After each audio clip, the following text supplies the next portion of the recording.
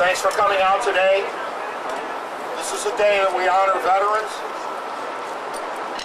This is a day when we say, honor the dead, but fight like hell for the living.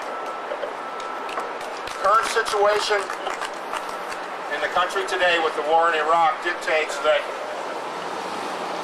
lots of our young people who've been caught up in an economic draft, and if you look at who's fighting this war and the social strata that they represent, you will see clearly that this is a rich man's war and a poor man's fight.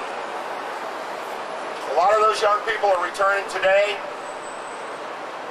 The treatment that they're receiving, being held in isolation, and the treatment they're receiving by the military is shameful. Is this how we honor our veterans? We're meeting here today in a location that is approximately where the Vietnam Veterans Memorial used to be. I say approximately because during the reconstruction of Wacker Drive, the Vietnam Veterans Memorial was removed, and it was never put back in place. In fact, does not exist any longer. We've heard various things from the Daley administration, one of which is they'd like to hide us down by the river. Well, we won't go into hiding, and we won't be hidden out of sight from the American public. Right.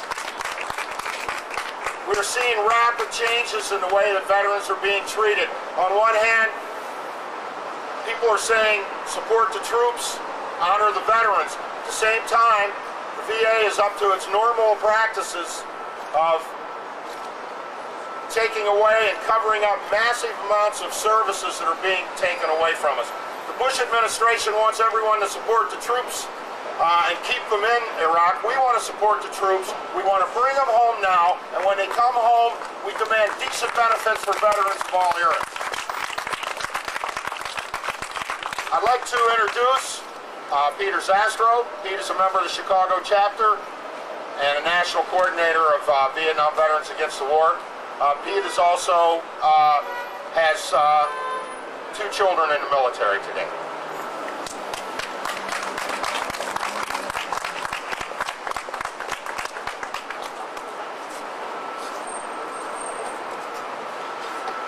I gather I'm here as a kind of second choice,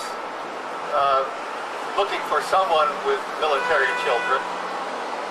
I have a child in the Army who just finished his advanced training, who will be home for a month and then is off to Korea, that kind of backwater where nobody even remembers that we have American troops. And as I think of it, 50 years after the end of the Korean War, I can't really figure out exactly why we have American troops there. But in any case, we do, and of all places for a young soldier to be sent, as his father, I'm most happy it's Korea instead of some of the alternatives. Years ago, I used to give speeches all the time about why we shouldn't be in Vietnam. And probably the most difficult single question that I was ever asked after one of these speeches would be the question from a Gold Star mother, meaning someone whose child had died in Vietnam. Did my son die in vain? Well, it's a tough question to answer, particularly when you're standing there looking at the mother of this child, and you know that the real answer is, yeah. All the reasons why your child was killed in Vietnam, and all the reasons why the U.S. military was in Vietnam at all, were all bad reasons. Now we're faced with a different kind of situation, where, again, American parents have to face the problem of their children dying in Iraq, or wives facing the problems of their husbands dying in Iraq, or children facing the fact that their father might die in Iraq. And I can hardly imagine how horrible it must be, morning after morning, to get up and listen to the news or watch the news on television and hear an American soldier has been killed today in an ambush. 5 Americans have been killed today in a grenade attack. Rockets have come into an American base, and 2 more Americans have died today. I can only imagine that any American parent listening to that says, I'm sure that was mine, and looks out the door and waits to see the people in uniform coming up the front walk to tell them that their son or daughter or husband or father was today's casualty in Iraq.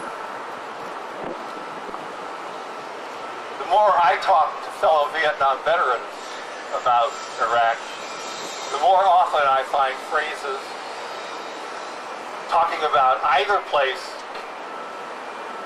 that sound exactly the same. There was a time when it seemed to me at least the United States government knew what it was doing in Iraq.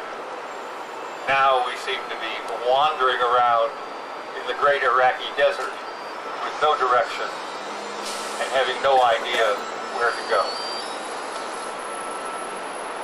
And so I guess my final message would only be that to support our troops in Iraq, to really support them, we don't need to send the candy and the cookies, or even, as one mother is doing, the air conditioners to our troops in Iraq. What we need to do is bring the troops home. Thank you.